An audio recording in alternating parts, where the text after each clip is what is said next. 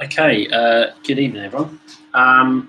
Right, so the first thing I got asked to go through was effect and the Fleming stuff.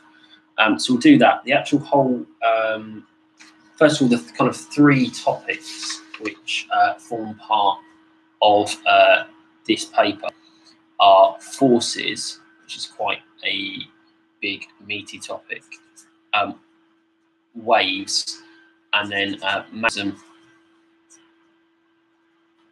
and electromagnetism. Now, given the fact that you kind of want me to go through the motor effect, I might as well do the whole topic because it's actually really small.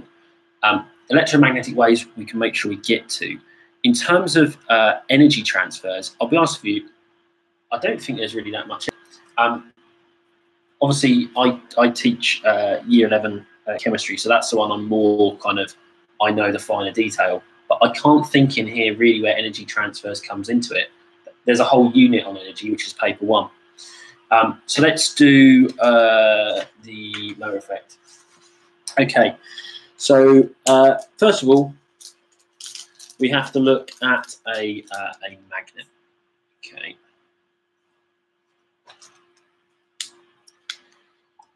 The first thing is that there are two poles to a magnet, a north and a south. Okay, and we have the kind of rule that opposites attract and like poles repel. So if I have two south poles together, they repel, and if I have two north poles together, we attract. Okay. Now, you've probably done the experiment where you get iron filings, and you can use this to see the field of a magnet. So let's take a magnet. Okay, and what would happen is you'd dust off the paper, okay, and you would see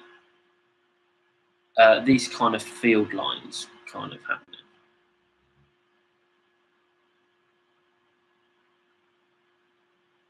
Okay, so you can think of these almost as kind of big loops which don't quite make it round. Okay.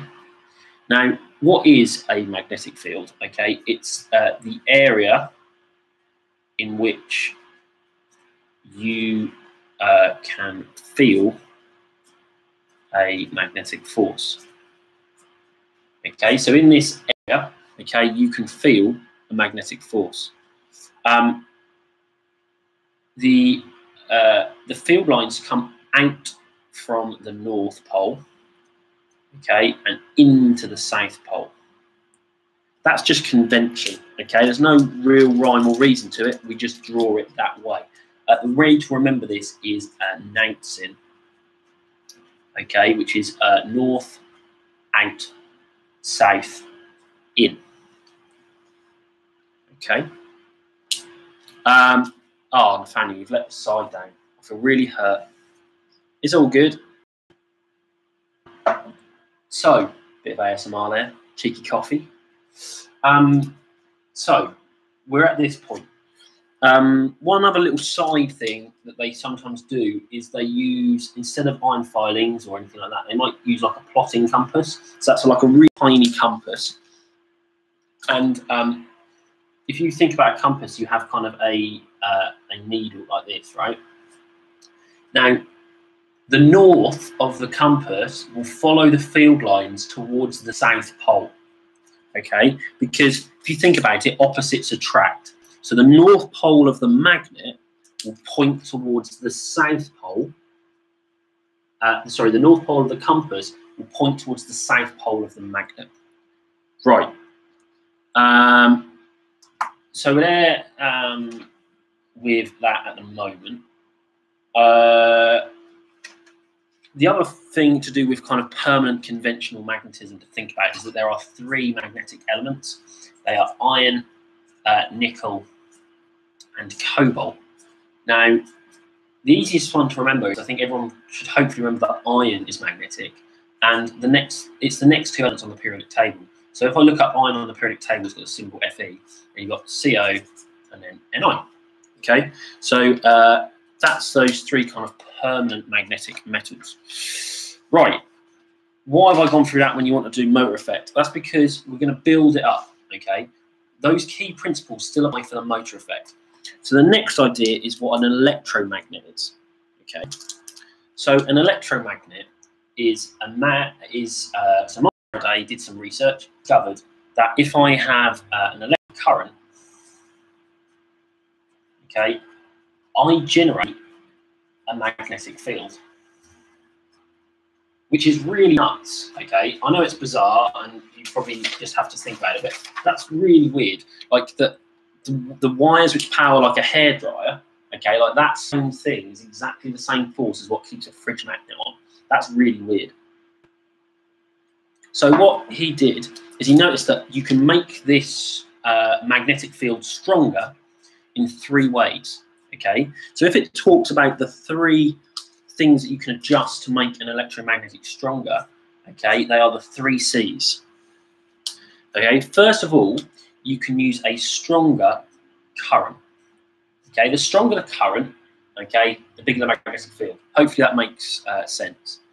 Next thing I can do is I can coil the wire. The more turns or coils on the wire, the stronger the magnetic field. And the last one is I can wrap it around kind of like a metal core. So if I take one of those magnetic metals, iron, cobalt, and nickel, and I kind of wrap the wire around it, it kind of concentrates, in inverted commas, the magnetism. So I've got a stronger electromagnet. Now, he worked this out, a lot of it, with a component which they mention in the specification called a solenoid. Okay, now you can think about this as kind of like an electromagnet. It's an electromagnet basically, which looks like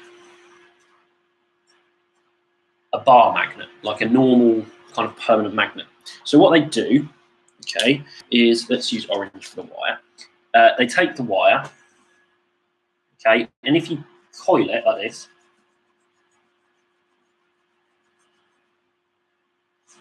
okay, that is a solenoid. And if I draw the magnetic field lines here, okay,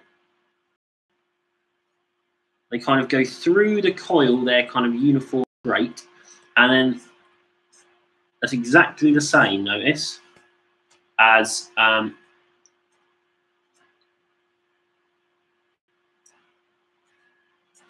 the bar magnet which we drew earlier. Okay, they are exactly the same. Okay, and that's what a solenoid is. Okay, so it's an electromagnet kind of coil. We can make it stronger in these three ways, and it produces a magnetic field which looks like a bar magnet. Now, the other key thing to do this is that, and I know it's probably quite obvious, is that electromagnets, okay, can be switched on or off, which permanent magnets cannot. Right, now we're in prime kind of location to work out the motor effect. So I have been getting there, I haven't been kind of dawdling, right? Because this coil makes a magnetic field, the lens diagrams is triple, okay, and I'm aiming at it combined, unfortunately. Yeah. If I have time at the end, maybe I'll quickly go over it. I'm not promising anything though, because yeah, this is primarily for the people I teach, and they don't do triple, unfortunately. But you know, everyone can tune in. Because I've got the permanent magnet and I've got this electromagnet, you can see that they magnets. I've already said that opposites attract, so I can start to kind of stick. I can kind of repel them. Okay, why is it lagging so much, Chris? Because my internet's rubbish. So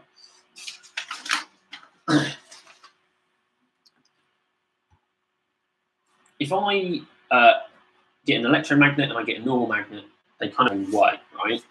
And this produces movement, repulsion or attraction, which generates, which can do the motor effect, right?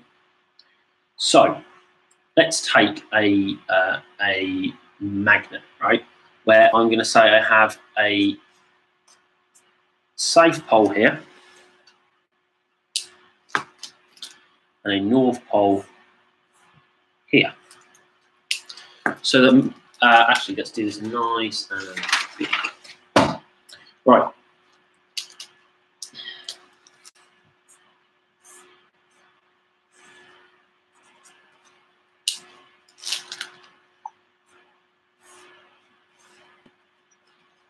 Okay, and then often that'll be in kind of like this kind of metal kind of U-shaped thing like this. Right. So what's the magnetic field going to look like in here? Well, remember we talked about noughts in, okay, north out, south in, and there's going to be an attraction, so the lines are going to link. So basically there's going to be a magnetic field in a straight line cross between these two poles. Okay, happy so far. Is this foundation? So the basic kind of the wire moves is foundation. The full Fleming's left-hand rule is higher. Okay, so how electric motors work is higher. The idea of the motor effect is foundation as well. So that's basically the idea that current and field can come together to make a force. So I've got this kind of uniform kind of magnetic field here. So now I'm going to take a wire, I'm going to draw this in purple, okay, and I'm going to put it through the middle like this, okay. I'm going to take my battery.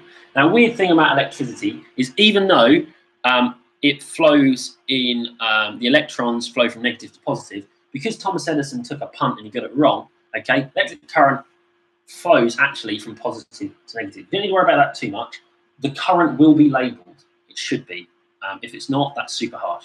So the current is going to go this way, okay?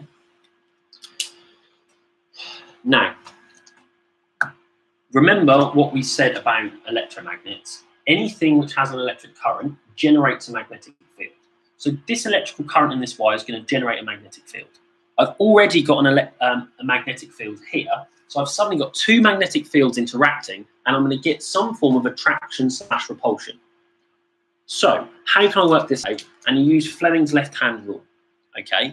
Now, I always like to think about this as kind of teachers who want to pretend to be down with the kids. Okay, and they do like kind of like, and they do like this kind of bad rap hand here, right? Now I'm actually going to write on my fingers. Okay.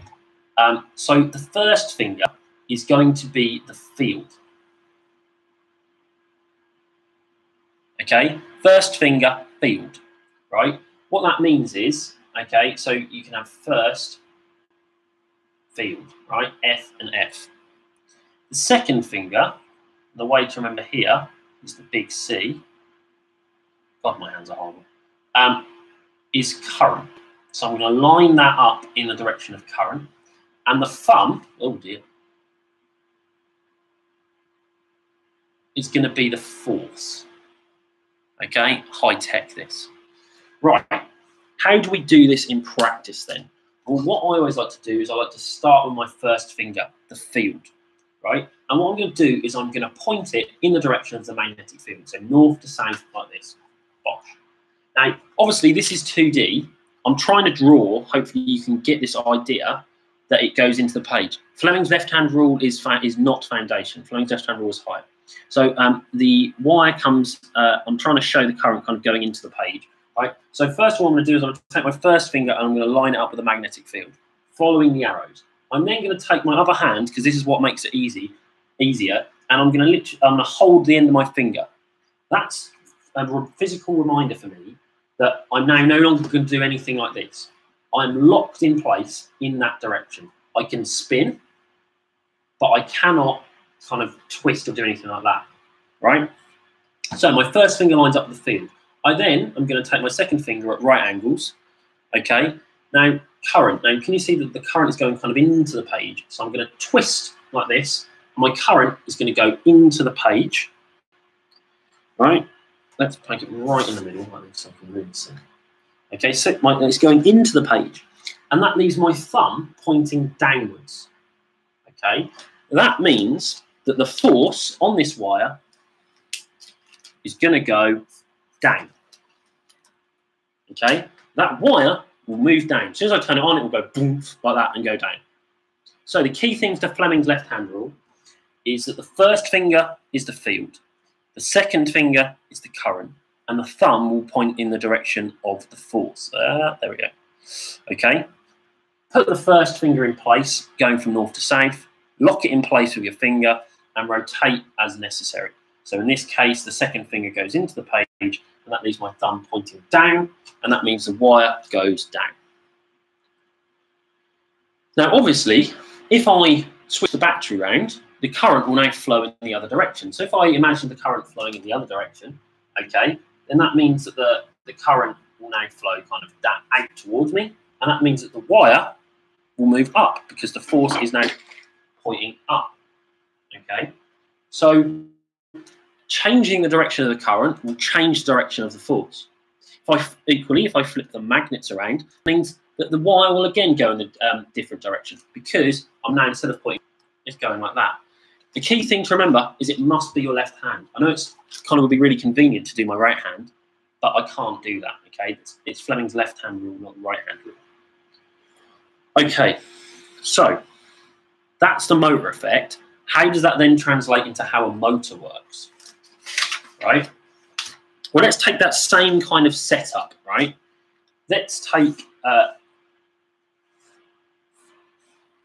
oh, what was that? What is that? Amateur hour.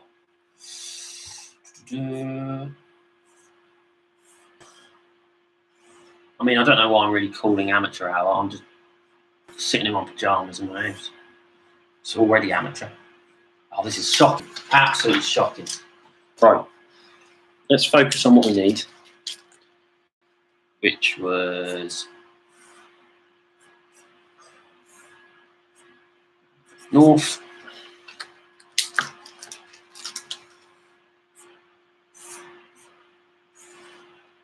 South.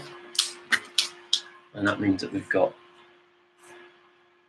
a magnetic field like that. Now, yeah, Brett, I'll do that in a bit. Okay.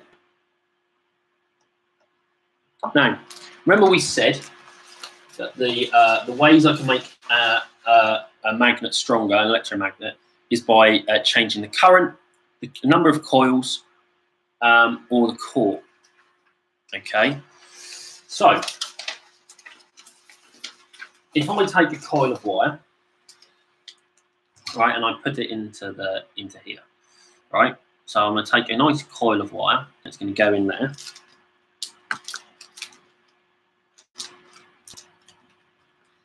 Go here, and I've got a coil of wire like this. Okay, so I could build it up and have a bigger coil like that. Many coils. Okay. Nah, you can't have that. And don't use the word gay as an insult. You're better than that. I wouldn't put it on this guy. This guy's awful. Right. So the current. Okay, let's just going back that way. So let's do our Fleming's left-hand rule then for each bit of this coil. Now, remember, first finger field, that's going that way. Okay, second finger current, that's going to go up to the page, and that means that my thumb is pointing down. So the force on this side of the wire is going to point down. Okay. Funny because nerds will be paying your bills. So the first finger points this way. So I look at this one. Okay, the current coming out at me, and my thumb is pointing up. Okay. And that means that the force on this side of the wire points up. So as soon as I turn that on, this side of the wire, given Fleming's left-hand rule, wants to go down, This side of the Y, given Fleming's left-hand rule, wants to go up.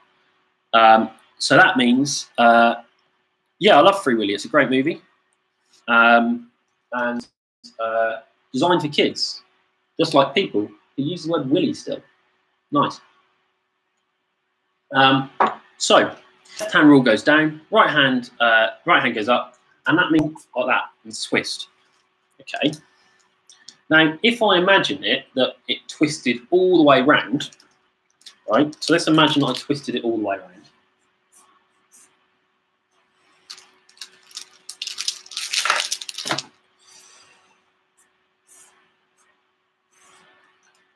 Okay.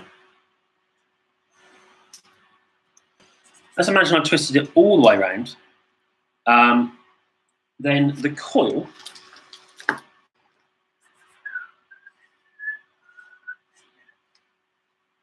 will now have the current. So imagine I've now flipped it all the way around. That means that is still going that way, and that one's going that way. Now, what that means is because they're going in opposite directions. Remember, I've changed compared to this because it's flipped over. The current is going in direction. That means the force will go in the opposite direction. So that means that would now go up and that would now go down. So straight away we've got a problem, right? So I've flipped it right round because what's happened is the force here goes up, the force here goes down, and it kind of goes whoop. Okay. Now when I get all the way round, the forces are now in the other direction, so it will go back, right? So in this case, it will start going like, and just settle kind of vertically because it's going to kind of flip backwards and forwards. Okay, like that.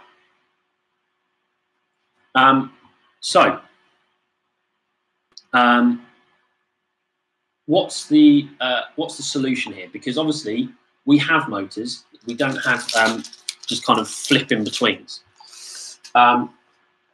What actually happens is that we design our. Actually, let's go back here. We design our coil to have something called a commutator, right? These kind of brushes.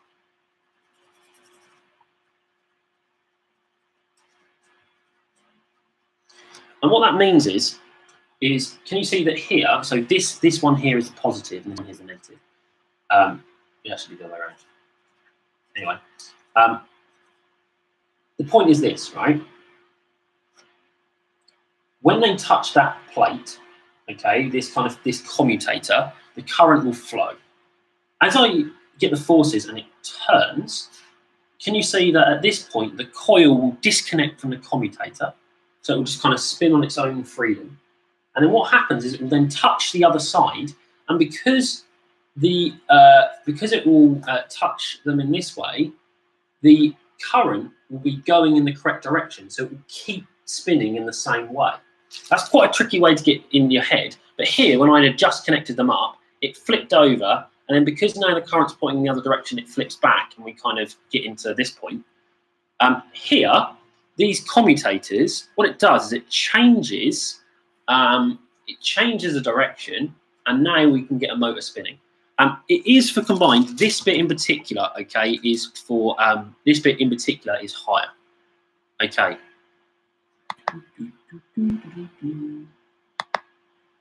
Where is he? He can just go away. Awesome. Okay. So that is and actually kind of everything to do with electromagnetism and magnetism. Now, Brett, I'm pretty sure you asked about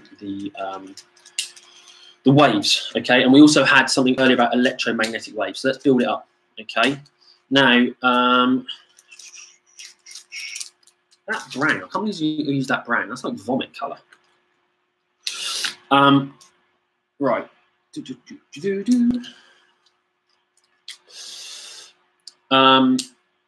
Waves. Waves is there are lots and lots and lots of key terms, and they're key terms we just kind of need to be familiar with. Okay, roughly there are two types of wave. Okay,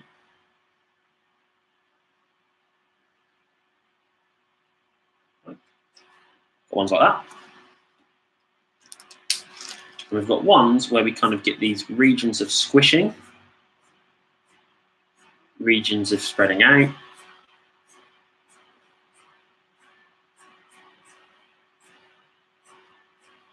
like that. Okay. Mighty manners, got to at least be a please there, isn't there? I'm not a performing monkey. Let's put some key terms on. Okay, down here, where it's all smushed together, that is called an area of compression. Okay, here, where it's all spread out, that's actually got the technical term rarefaction. Okay, that just means, it's kind of the opposite of compression, it just means spread out. Okay. Up here, okay, this bit here is commonly referred to as a peak, and this bit here is commonly referred to as a trough, okay, like what animals eat out of. Now, here you can see that the wave oscillates, that means breaks, okay, goes up and goes down, goes up and goes down, i.e., okay, it goes up and down, whilst the wave is going this way. Okay. Here, okay, you can see that it's going squash, stretch, squash, stretch, squash, stretch. Okay, squash, stretch, squash, stretch, squash, stretch. So the vibrations, or what we call oscillations, okay, are moving in this direction whilst the wave is moving down here. Now, the easiest way to remember which one is which, these transverse and longitudinal, is to use what I've just done. You can see here, that is a T for transverse. And this here kind of looks like an L for longitudinal. So if you're ever stuck, look at how it's oscillating, and therefore you can write it on. So this one up here is a transverse wave, this one here is longitudinal. In terms of technical terms, okay, this does what we say, what we call, it oscillates perpendicular, i.e. right angles, and this one here, the longitudinal, oscillates parallel. Okay, now from now on, I'm just going to label actually no, let's label them both. There's something called the wavelength. Okay, now that's the length of one wave. Right? Now, there's the way to measure this is you pick one point in the wave and you go all the way through. Okay? You don't have to worry about electricity, about AC current and all that jazz. It's all to do with an oscillation of energy, because if you think about it going backwards, it still is doing some form of energy. It's weird, AC. Anyway, you take the peak of one, and I take the peak of another. That there is one wavelength. I could take the start of a wave here, and I could take the kind of end of wave, because you think it's gone up, down, and back to the middle. That there, too, would be a wavelength. I could take a trough to a trough. That there would be a wavelength. They're all the same. It doesn't matter what point you pick, as long as you put in one complete wave. Right, what does one complete wave look like? Okay, we start at the start, at the middle, what we call the equilibrium point. We go up to a peak, we go down to a trough, and back to an equilibrium point. Okay, that is one wave. You can see here, I fit it in by starting at the top, going down and back to the top. Here, I started in the middle, went up, down, and back to the middle. Here, I started at the bottom, went all the way up to the top, and all the way back to the bottom again. Happy days. Okay, right, I think you're getting things confused there, right? You can still have foundation and higher. Just some, there's combined means dual award, you get 2 GCSEs, and triple means you get some extra stuff in it, but then you get a 3rd GCSE. Right. The other thing to label on here is what we call the amplitude. Now, be very careful, amplitude is not from all the way from the top to the bottom. Okay. If I draw through here, this here, as I said, it is what we're going to call the equilibrium point. That's what it oscillates around, pardon me. And the amplitude is from this equilibrium point to the top of a peak, or equally from the equilibrium point to the peak of the bottom of a trough. Okay, that there is its amplitude. So don't get lured into the false sense of security that goes all the way from the top all the way to the bottom. Now, can I label that potentially here? It's harder with longitudinal, which is why I don't think they're going to ask it. But I'll put it on there just in case, because it's a type of annoying thing that AQA do, because we all love AQA. Okay, if I take this area of compression here, and I take this area of compression here, that's almost like having a peak and a peak. So this distance here, okay, would be a wavelength. Okay, there's some other technical terms which we're going to bung on this one page. Why have I picked so horrible colours? Who uses brown and grey? Let's set it up. Right. PS4 trophy hunting, going well. 189 platinums at the moment. I think I'm 700th or something at the moment in the UK. Anyway. Right. Mechanical wave. Okay.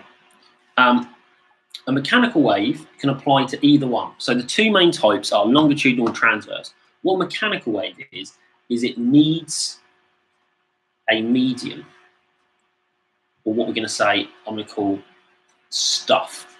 All right, what do I mean by that? Okay, a water wave needs water. Right, that sounds stupid, but you can't have a water wave without water, right? Sound needs stuff to travel through, right? You can't transmit a sound wave if there's no air or there's no solid to transmit the thing there. We're not getting into is water wet, it is wet, I'm not dealing with that. That's why you don't have any sound in space. There's no air or any particles to transmit mechanical. And in fact, all longitudinal, so mechanical waves. So I mentioned them there. Okay, the arcant is a longitudinal wave. Okay. So key terms so far: longitudinal, that's the squash, squish, squash, squish one. Transverse, down wave is something which needs stuff. Now, some transverse waves are mechanical, some longitudinal ones are. But the key ones which aren't mechanical, i.e. they don't require a stuff, are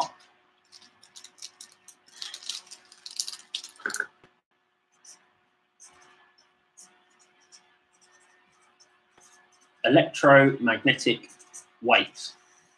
Okay, now these are transverse waves, and what they are is they are oscillations in the electromagnetic field. You don't need to worry about that. What you have to do know is all the different types of electromagnetic wave. Okay, so we start off with radio waves. Okay, then we have microwaves. I'm not going to sing the song, mainly because I kind of want a copyright ping. We're going to then go with infrared. So I should probably have done red. Oh well, let's do infrared. Oh, I hate yellow. Visible light.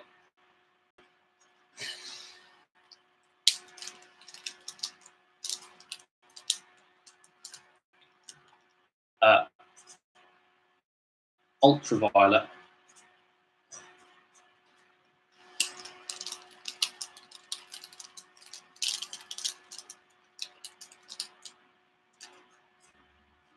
X-rays.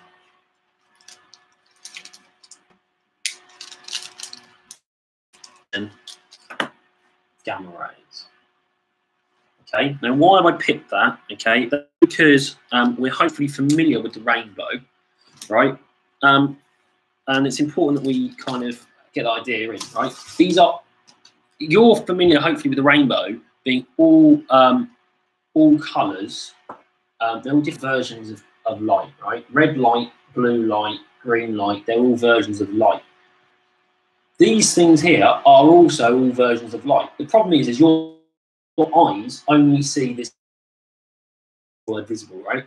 Your eyes only see, but these are just different versions of light. So radio waves are really long waves, okay? Microwaves are a little bit shorter. Infrared is a little bit shorter still. Okay, visible light is getting shorter still. Okay, ultraviolet's starting to get quite short. Okay, X-ray is starting to get quite even shorter still. Okay, and gamma rays is like that. Okay, so what is changing? Okay, well here we've got these really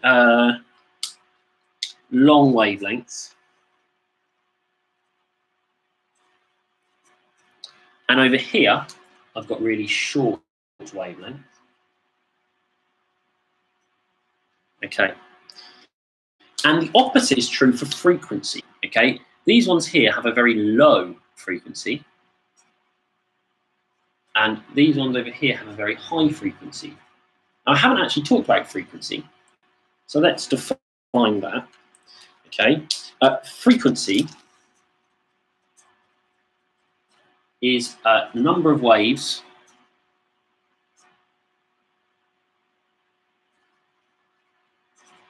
per second.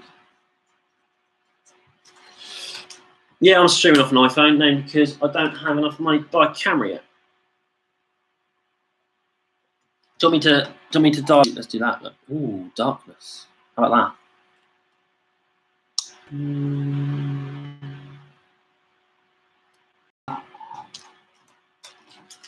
So, frequency is number of waves per second. Over here, they're really long waves, but they don't have many of them per second. Over here, they're really short waves, but you get lots of them every second. Now, here's the key thing of electromagnetic waves, okay, is that they all travel at the same speed, okay, and that speed is the speed of light, okay.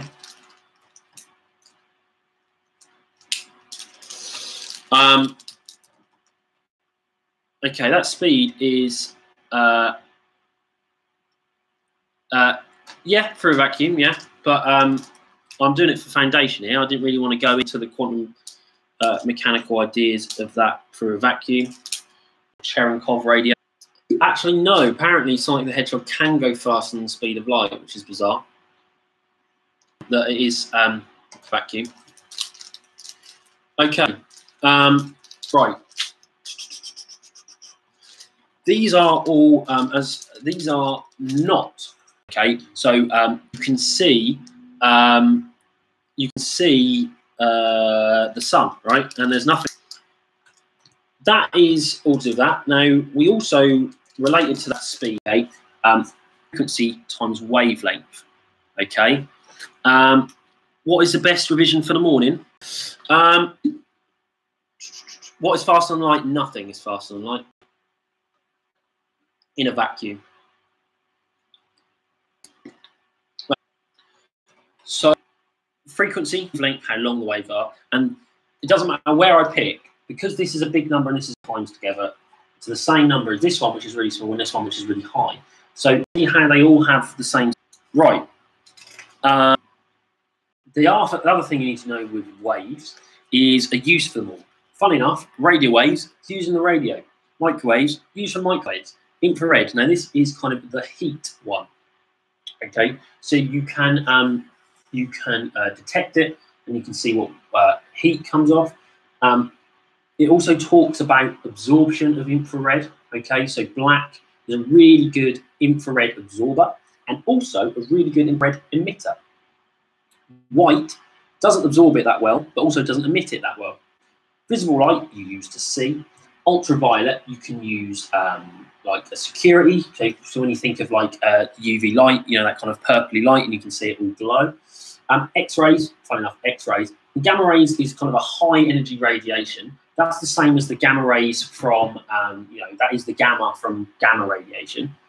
You can use it in radiotherapy to like kill cancer cells. Okay.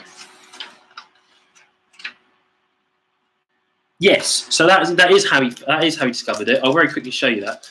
So I've drawn the rainbow here because if I take the rainbow into visible light, okay, the longest wavelength of visible light is red, and then you end up all the way in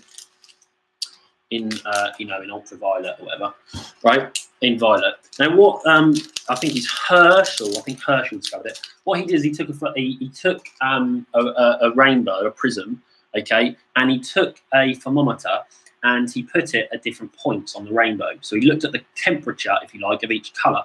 And what he did is, just for the bands, he put it a little bit too far on the right, and he noticed that the temperature here went up more than the red. So he deduced that there was this kind of other light which he couldn't see, which was giving it heat, and that was infrared, which, as you can see, is kind of further on from visible. Right, that is waves.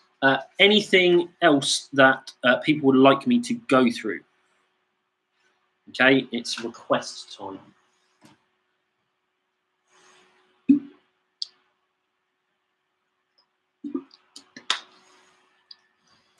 Magnetism, done magnetism. National grids and electricity, we're not doing national grid. Practical is a good idea. So there's two practicals to do with waves. Okay, there's two practicals to do with waves. The first one is kind of what I briefly described there, which is where you take a conical flask, okay, and one of them has listened to too much Rolling Stones and has painted it black. Okay, another one, okay, is just normal. Another one, they painted white, or you can also silver it, so it's shiny. Okay, and what I did is you can put the thermometer in. Okay, you can fill up with water, right? You can put the thermometer in. Okay, and there's two ways of doing this practical. You either use boiling water, put it in there, okay, and you can see how quickly it cools down, or you can put it in there, shine like a heat source on it, and see how quickly it heats up. And the key thing here is that this one here will it will heat up quickest, and it will also cool down quickest, because what it will do is black is a really good emitter of infrared radiation and also a really good absorber of infrared radiation. Yeah, over here, the kind of the shininess reflects a lot of infrared radiation, so it's really slow to heat up. But it also cools down the slowest as well. Yes, I do watch Love Island. I mean, the video just talking about how at least this will be better than Tommy's starter that he served, I think, as a Eve or whatever, from last night. The other practical that we have in this topic is the ripple tank. Now, yeah, it's always saved. I don't unsave it. Is the ripple tank. Now, this is a stupid piece of apparatus where you kind of get a tank, right? And you fill it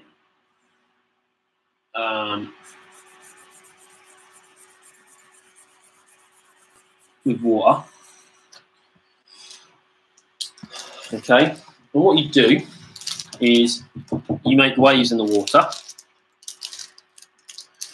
and what you can do is take a light up the top and shine a light on the tank, so, right?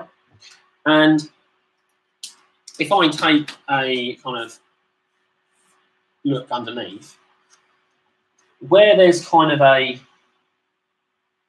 so imagine that's the wave pattern in the ripple tank, so it's like that, it's looking like that, right? Where there's a peak, there's more water for the light to shine through, right? So that means it's going to be a dark patch. So you get like kind of a dark line like this, a shadow. Then where it's the bottom of a wave, there's less water to go through, so it'll be quite light. And then I'll get another shadow, another shadow, another shadow, like this. Now, the problem is because waves are moving, okay, because the waves are moving, you'll see the shadows moving, and that's quite difficult, okay? So what you can do is light to shine on and off at the same rate as you generate waves. Now, a light which goes on and off really, really quickly is called a strobe. So what you can do is strobe flashes at the same frequency as the wave. Okay, it'll go wave, wave, flash, and you can see that the shadows won't move.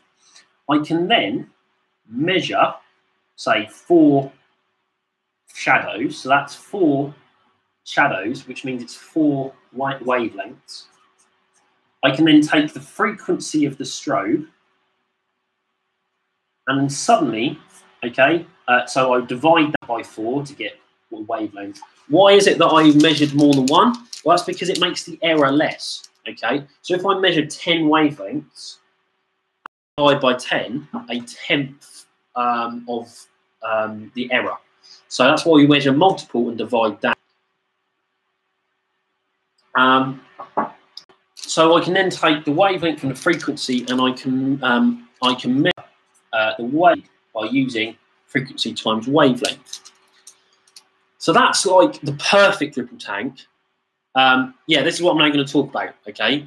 So sometimes the strobe will have the frequency on it, okay? Radiation was paper one, yeah. Brett, but radiation's in the first one. Don't worry about it. You can tell I'm a chemistry teacher, can you? Cool. I mean, I still did first year physics at university and ended up specialising in chemical physics. So I also did physics. If you can solve that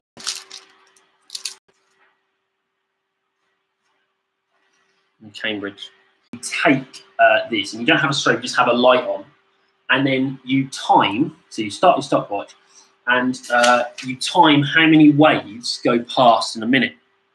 Okay, so you can see that, you know, that's another way of getting the frequency, basically. So you can make the wavelength in the same way, okay, and then all you do is you time how many waves go past each second, and then you can, so you count the number of waves, you divide it by the time, and then that will give you the frequency, and I can put the frequency in there in the same way, okay. So that's a little bit more difficult, but also a little bit more easy because you don't have to worry about the strobe thing. Right, the ripple tank practical is really annoying. Okay, the key thing here is that the shadow bits are the peak. Try one, you get the actual gain. That's the peaks. Okay, and then you can measure it and do the wavelength. Okay, that's the practicals for waves. You do not, if you're doing foundation, you do not need to know the formulas off heart. Okay. Okay, the last one is force. Now, if we're looking at the practicals in forces, okay.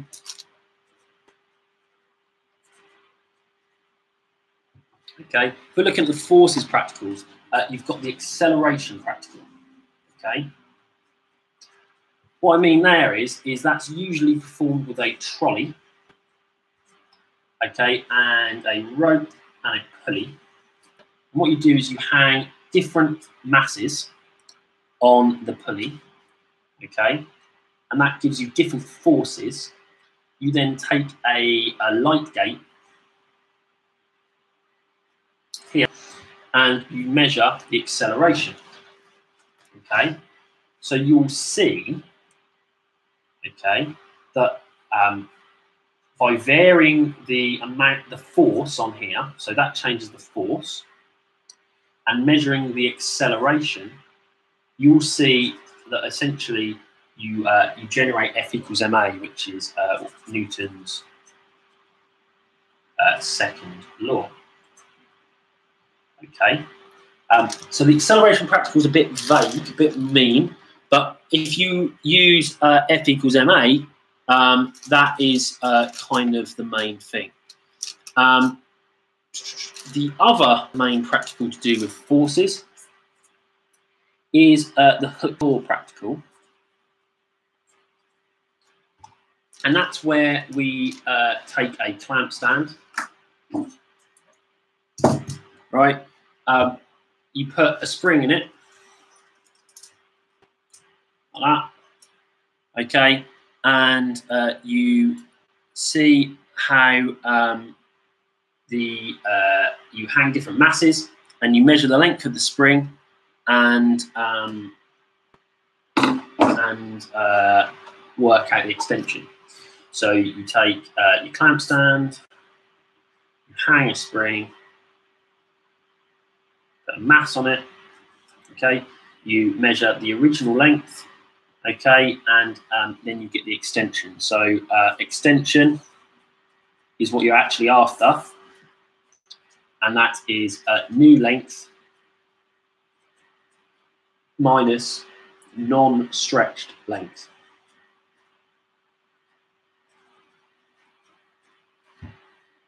Okay. If you then plot a graph of force against extension, okay, you'll see it's a nice straight line. Now let's actually use that to teach Hooke's law. Okay. So Robert Hooke is he's kind of remembered as a person that Isaac Newton hated. Don't know if he's nice, don't know if he's mean, but the problem is when one of the most famous scientists who ever lived hates you, you tend to get a bad rep. Okay, what Hooke noticed is that if I look at the force applied to a spring, he noticed that that was proportional, i.e. it goes up at the same rate as the extension. Now, hopefully in maths, you're familiar with the idea for if something is proportional, remember that fish symbol, you can actually write that as equals, and then this thing here is what we call a constant of proportionality. And that's in maths. If you don't know that, don't worry about it, okay? So what he did is he saw that the force and extension were proportional, and he looked at a constant, and he called this the spring constant. Okay. So he noticed that no matter what the spring, that if I plot a graph, oh no, is it all gone? Is it all frozen? Is it all gone weird?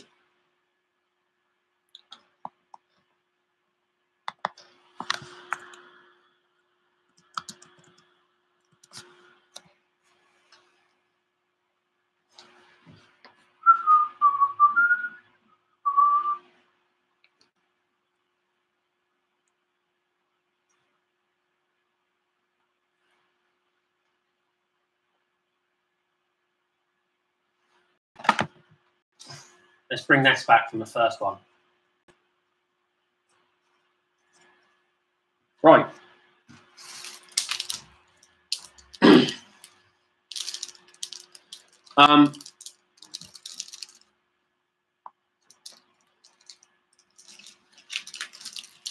So you notice that now for every spring, the force applied to the spring is proportional to the extension, and it's proportional by something called the spring constant. Now this is a measure of the stiffness of the spring.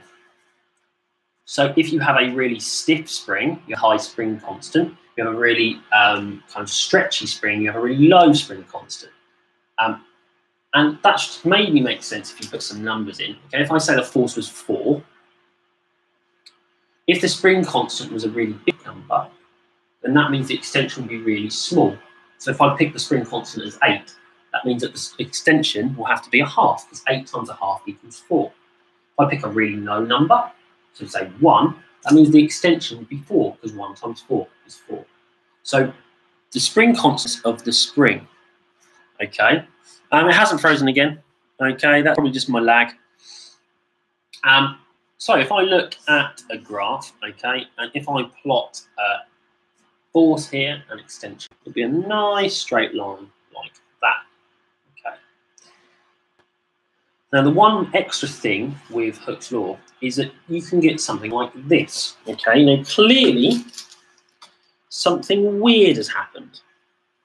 Okay, something weird has happened. Okay, now that's because Hooke's law only applies when something is what we call elastic. That means that if I release the force, it goes back exactly to its original length. Now at this point, you have this point limit.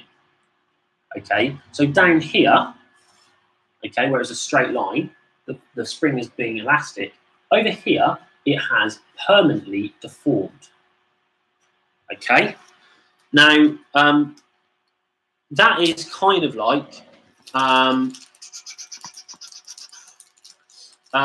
you know, if you stretch the spring too far, when I release it, it doesn't go back to its original length. So the key thing here is that the curve bit means that you have got some deformation as part of this elastic limit.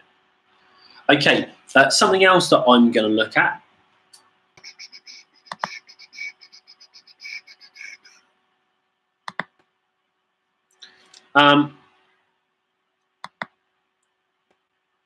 Something else that I'm going to look at is Newton's laws. Okay.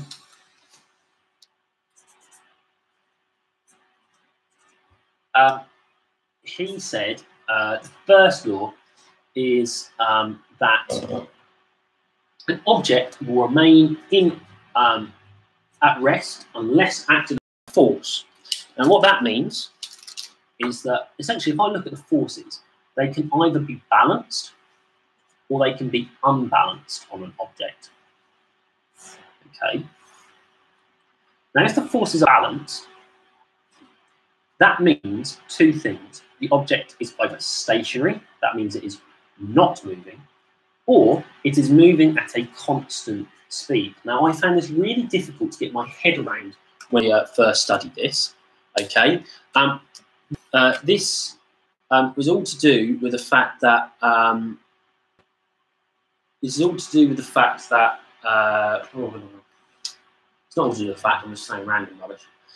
If I take a skydiver, right, he falls down and then his air resistance will balance his weight, okay, and will reach the point where the forces are balanced. Now, he doesn't suddenly stop and hover in midair. He's not stationary. He just continues down towards the Earth, okay, at a constant speed.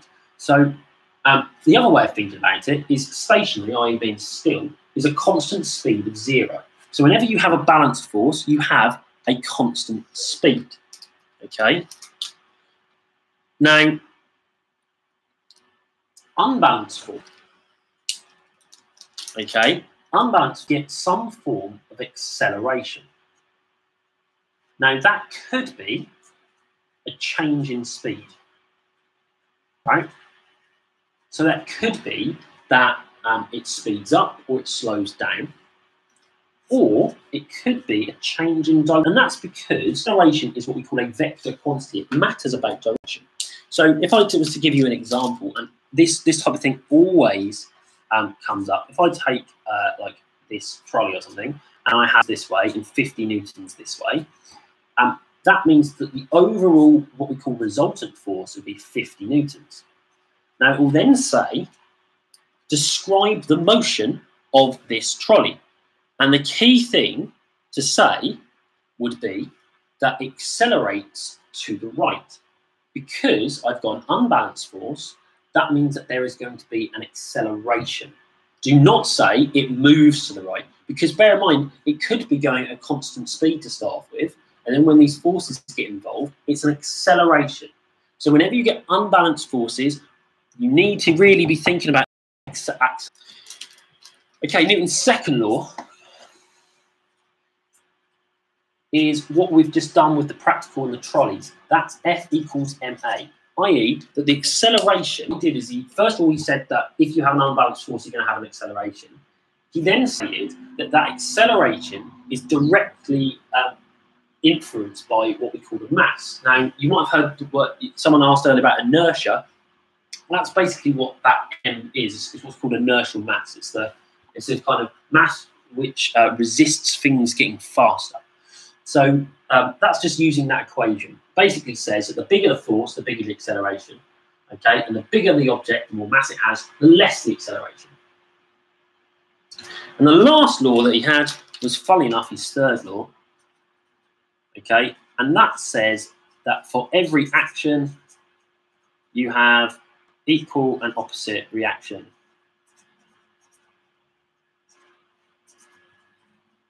Okay, so if I have a book on a table, okay, I have the weight of the book going down, and I also have a reaction force going up. And that's good because the forces must balance. Otherwise, the book would be accelerating through the table into the earth, and it doesn't do that.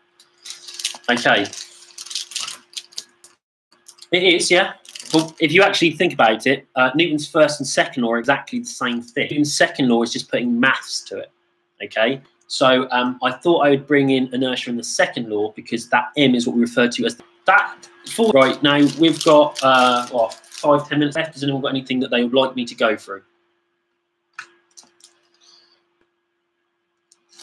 It is, but I'm talking more in general. Again, I'm a teacher.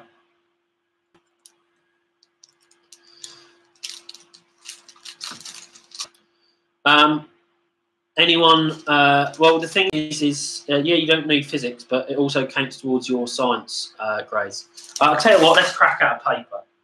Let's do a couple of these questions. That is, we're not doing triple.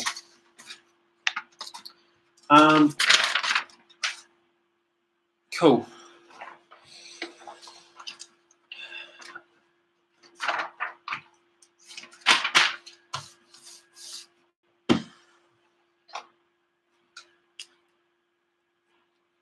Okay, so here, the student investigated acceleration using gliders, an air track, and light gates. The air track reduces friction between the glider and the track to 0. The glider was released from rest and moved along the track. The mass holder hit the ground before the car passed through the second light gate. Which statements describe the effect this would have on the glider? Okay, now it's moving. And suddenly that mass drops off. Now, what that means is the force pulling that thing has suddenly gone down to 0. Okay. Now, because that force has gone to 0, okay, so the resultant force has gone to 0. Technically, it wouldn't have done resistance, but it's clearly in this case because we're talking about friction, and air resistance in this case would be negligible. So the resistance forces going the other way have gone down. The force has suddenly gone away because the mass holder has hit the bottom. Now, because the force has gone away, remember F equals ma. If F is 0, that means that A is 0 as well. So that means that the acceleration is also 0. Okay. 7.2, the mass holder should not hit the ground before the car passes through the second light gate. So that's one way the student could stop this happening. So there's two things. You can either use a shorter string so it doesn't hit the ground quicker, or you can put the bench higher, or you can put the light gate closer together. Those are the three things. Okay. Student increased the resultant force acting on the glider by adding more mass to the mass holder. Okay. She calculated the acceleration of the glider for each resultant force. The test was done 3 times. Okay, table 2 shows the results. Let's go old school. Table 2 shows the results. Okay, here, okay, the resultant force is 0.2, and so on and so forth. Now, actually, I don't like that. I'm going to go back so that's not quite as bright. Okay. Now, 2 mistakes. First of all, here you can see if I'm looking at the weird stuff, okay, this thing here clearly stands out to me. So the mistake is that they didn't round the mean to 2 significant figures. I'm writing really scruffily and quick there, okay, so I apologise for that. Okay, that's because all your measurements were done. That's the world's shortest siren outside my window. Or like, yeah, anyway. So because these measurements are done to 2 significant figures, I must round my mean to 2 significant figures. The other error, and this is really, really common, is they love to do an anomaly. You can see here, 6.4, 7.2, 0.4. So the other mistake is that they included an anomaly in their mean. Okay, that's not good. Okay, has anyone got anything else desperately? Because I don't think the paper's the funnest thing to do. Has anyone got any last minute things before I go?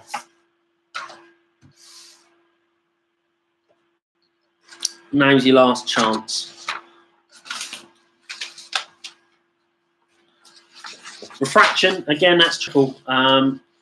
Actually, no, refraction isn't, but the refraction calculations, or like the idea that the thing is. Now, let's look at the refraction. Right, so taking this, but up here is going to be water, and this down here is going to be air. Now, I'm going to take my pen as a wave, right? So here it is, it's moving towards there. Now, the first thing to know about why refraction happens is that light will, in a more dense medium, will travel more slowly. Okay, so what happens is it's going to move forwards. Okay, now when this pen lid, okay, which is the end of my wave, hits the water, it's now going to move slower. So it's now going to move slower, but this still in the fast air, so that's going to move faster. Okay, this bit's moving slowly, remember, moving faster, faster, faster, faster, faster, and boom, it carries on forwards. Okay, so what we've got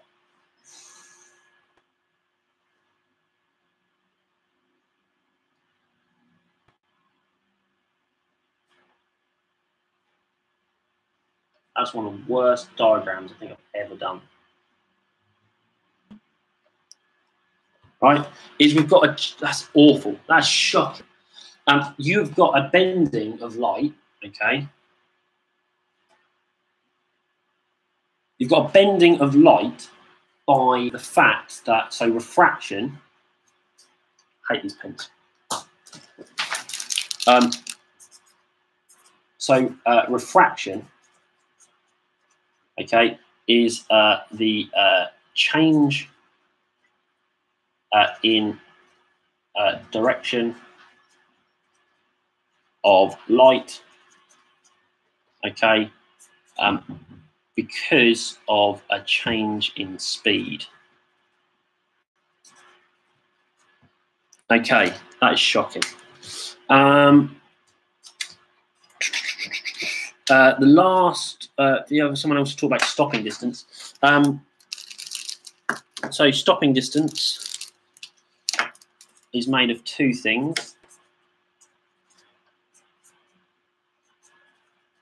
Okay, that is a combination of thinking distance and braking distance. Okay, stopping distance is the whole thing in total.